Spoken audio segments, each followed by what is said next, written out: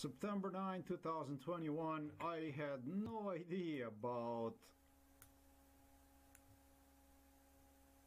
well, Mr. Lukashenko sworn it's himself that he will erase my memory, that I will never ever recall anything about what happened in 2003. George Bush was very upset about it, but this is detailed explanation on what happened in Belarus during 2002 and then during 2003. In 2003 I was really lean and strong. I was not overweighted. It was 2003 and it was 8 years down the road they would bring me. So this is something I'm gonna add here to this video here, how I became known as a very dangerous man under MKUltra and a nuclear option I demanded in 2002 against Slovenia from George Bush. They kept bringing me through Belarus and things did not go well for Belarus. In 2002, in 2003 I no longer complied. It's as I explained, I was polite, I was pleasant, but because of the violence that went on in Belarus, I refused to go to Belarus any longer.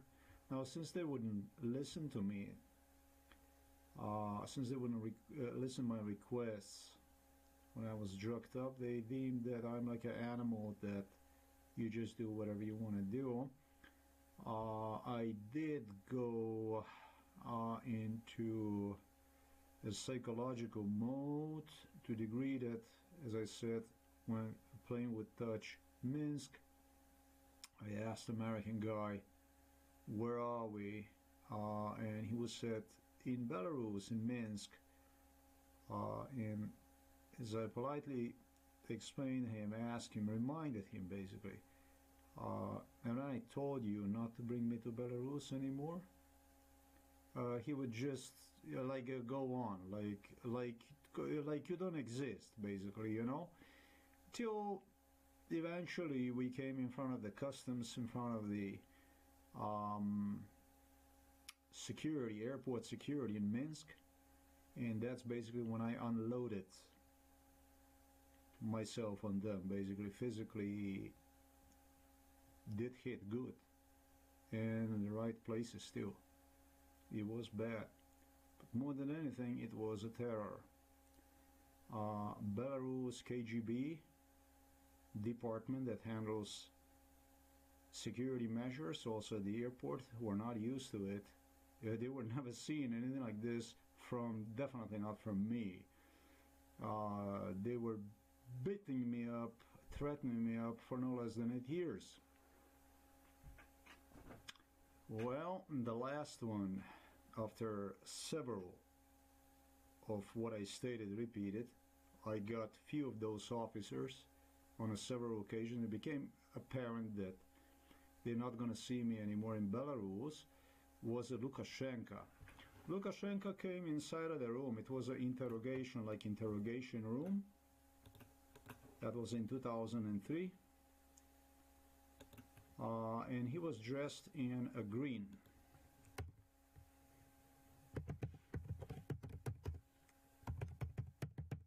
With oh, perfect. This one, I saw it. This thing here, like this. He would walk inside of the room like this with a hat on. Lukashenko hit me. Lukashenko threatened me. Lukashenko, I estimated very nicely that day, behaved, in other words, aggressively toward me. He was violent. And again, this was a white room, maybe just at the airport. I have no idea where exactly was that.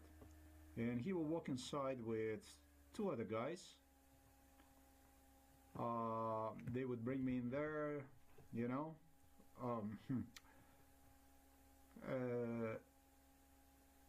And he would walk inside, basically looking at me like, in a way, like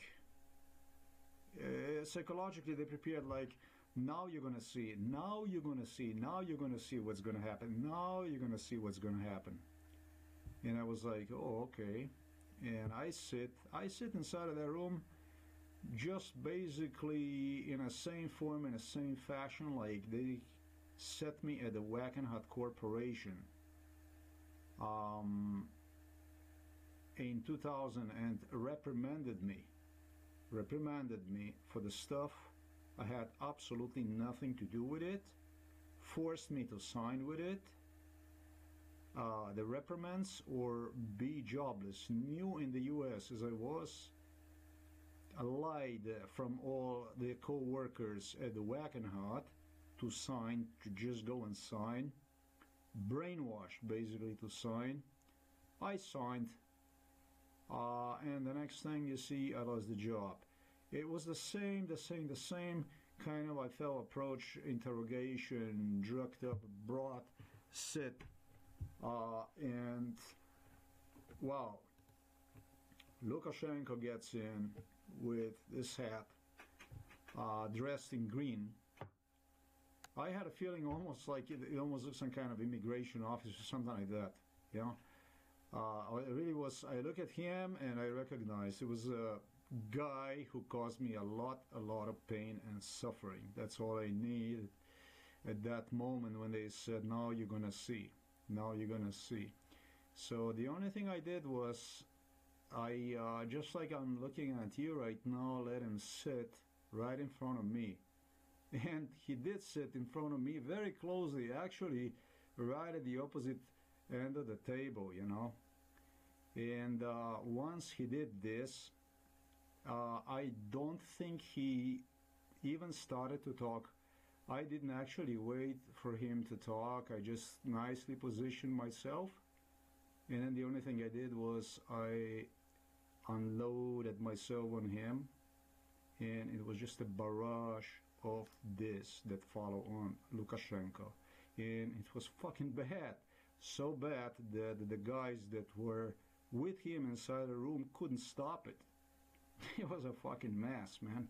It was such a fucking mess that from that day on, the excursions to Belarus ended. That was in 2003.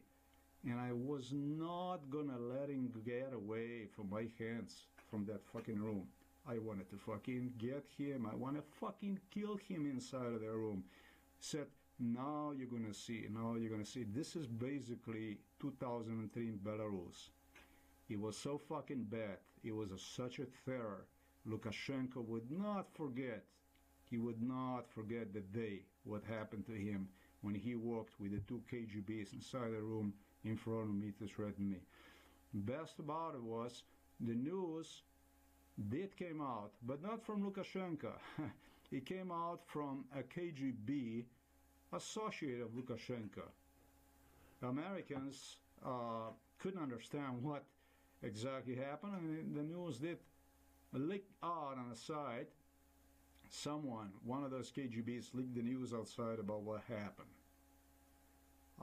Lukashenko didn't want to know anything about it. Then the next step that happened was a request for the video. They wanted to see the video. Lukashenko, however, would not allow the video to go out. However, there were people like Benjamin Netanyahu, there were people like, of course, George Bush, Charles, British. They got a hold of, definitely they all saw the video, because, man, the congratulations that followed up on me from all these people that they couldn't believe about what happened. It was just, everybody was just amused, amazed. They couldn't believe this, that something like this has happened. But Lukashenko told me that he's gonna destroy me for that. Psychologically, that he's gonna wipe me out. No longer would bring me to Belarus, but he would have Sergei come here and do a lot of bad, very, very bad stuff. Just as instructed, according to Lukashenko. That's when a play with a poison became so close that a guy was actually used to evaluate stores, local store supply, all kinds of stuff that they would push me upon return from Poland, if hopefully I would ever make it even through. I think Mike Tyson did go to Poland when he was at age, I don't know, 33 or something like this. And the job, I did it for 3 months, which is the job that will leave you crippled maybe in 2 weeks, permanently. I mean, I think he did one only for 1 week. That's all that was really, really weak. Weak is weak. Wicked too. Wicked. I did it for 3 months. Other big boys like Dwayne Johnson, they did like occasionally, being video recorded.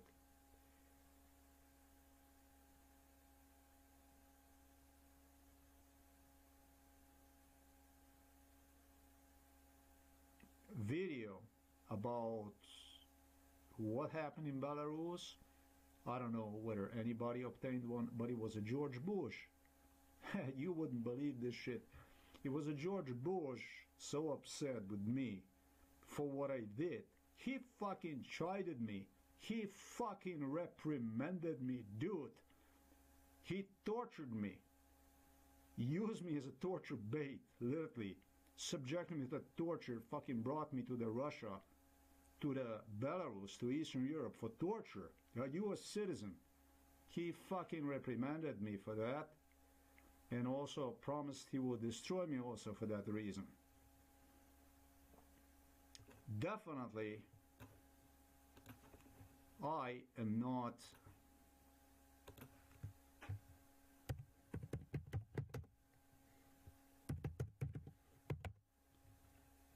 definitely I am not this guy here, which the FBI's they claim that this is what I am going to be, that I will be like this, that's what I'm going to become, that's how I will be. It's Lee Harvey Oswald, famous for killing American President Kennedy.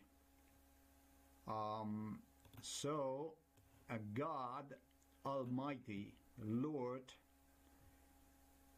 man, it appears as if he would retaliate against several American presidents, maybe for Lee Oswald Harvey, through me, literally.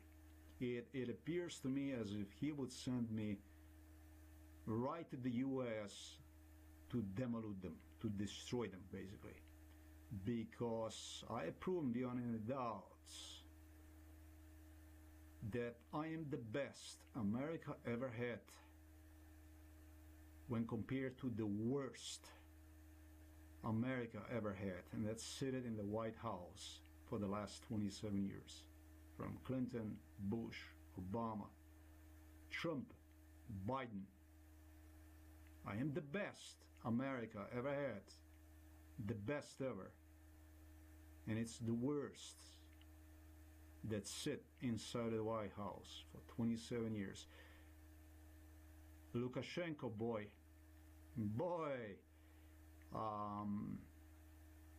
he will never ever forget what's happened that day.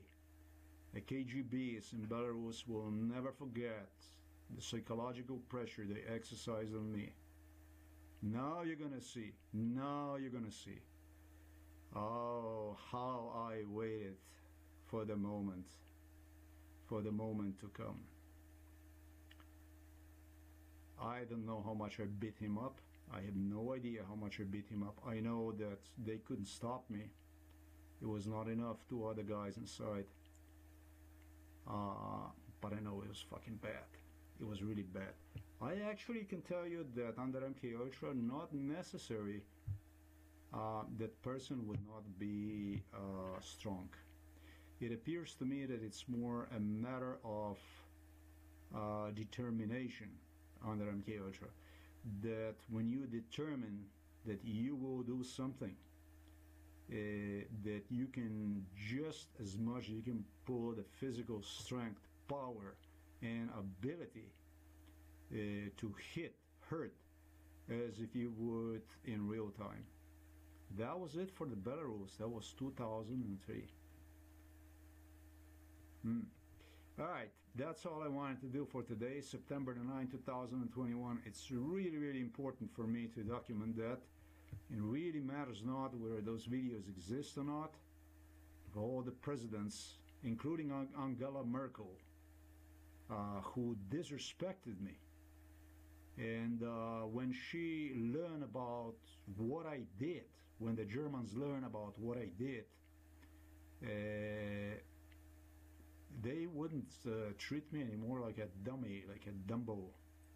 They all understood that there can be a really, really fine line with me at a certain moment. That if we don't understand each other, there can be a real disagreement.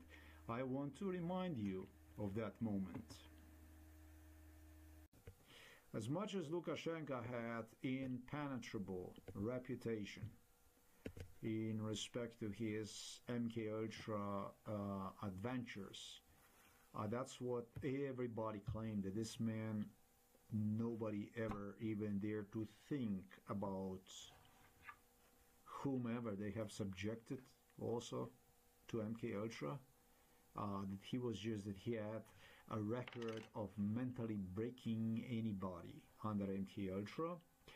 Well, this is what I was told. This was just the first time, and to him this was like a big thing.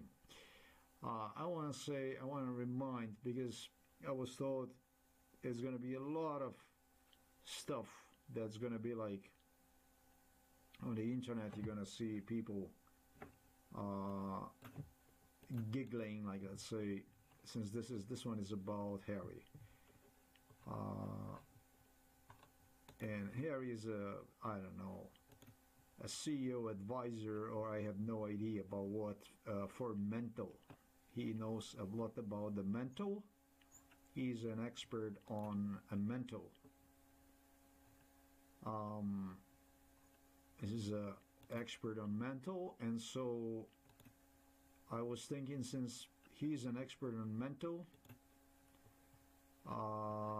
that this is all good. This is all good.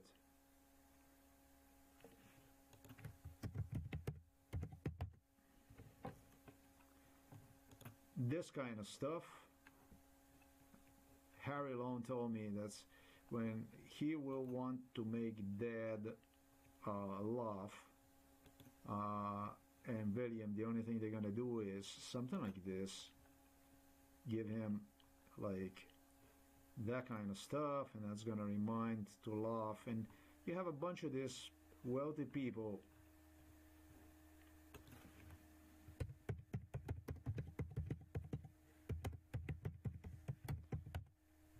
involved in MK Ultra, for whom I was told the same thing. You know, that kind of stuff. Well, you know, this here,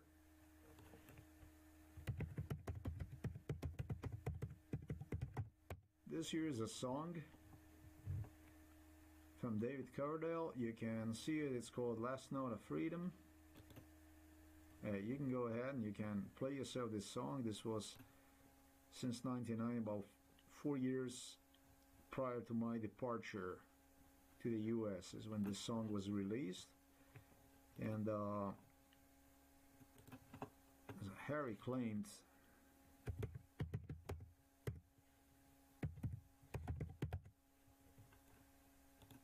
is Busta Rhymes Fired Up. That's actually the song that was given to Busta Rhymes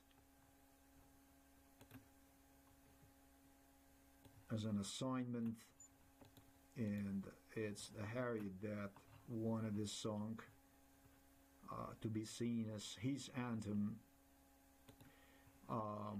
He had a tremendous, talking about the Harry, he had a tremendous problem with this song here, A Last Note of Freedom, which I played ever since its release, and it's something that was driving Prince Andrew.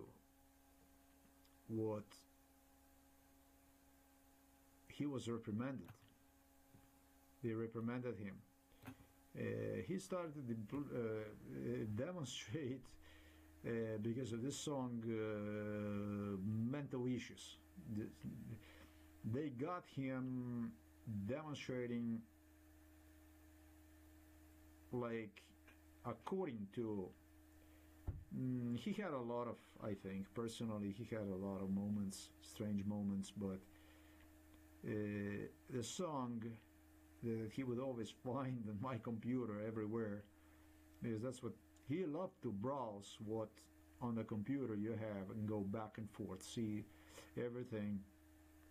Just did not go to him well. He really hated that song, and they chided him as having a mental problems already.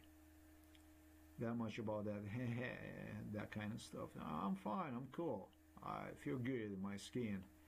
Lukashenko seems like he was not the only one that got himself under the threats here. It was other people too that occasionally suffered. Prince William, in fact, congratulated me for that. He said that is really commending. He tried with him and he congratulated me. He said that's really commending. That's, you won in this case. You won in this case.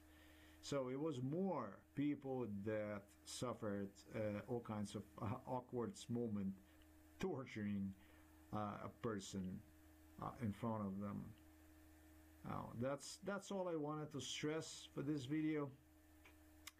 Well, thanks for watching. It makes me feel good to release this video.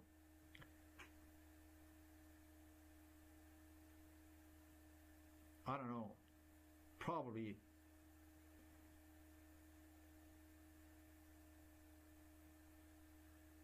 even so, you have absolutely no conscience whatsoever, just to remind you what the fuck you were doing was terribly wrong. This stuff like this, I remember this stuff. I remember this stuff very well. I gave you a very good description of what happened in Belarus. I gave you a very good idea about give you complete details about how it all ended in Belarus, and what did this serial killer proceed with. Where did this whole thing took him? What this uncontrollable rage, hunger for, he didn't even know, in my opinion, what the fuck he was doing, how far this whole thing brought him. So for me to say not only him but all the US presidents,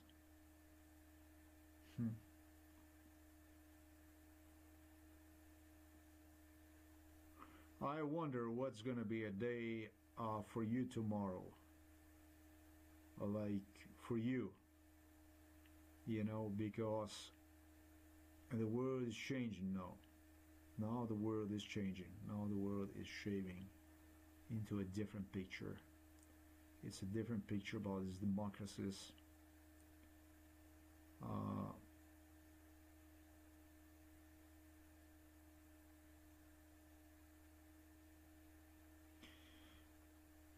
thanks for watching this video. I hope you feel good too, just like I do. Till next time. Walked inside of the room, like always, staring at me, acted like angry. And I already before that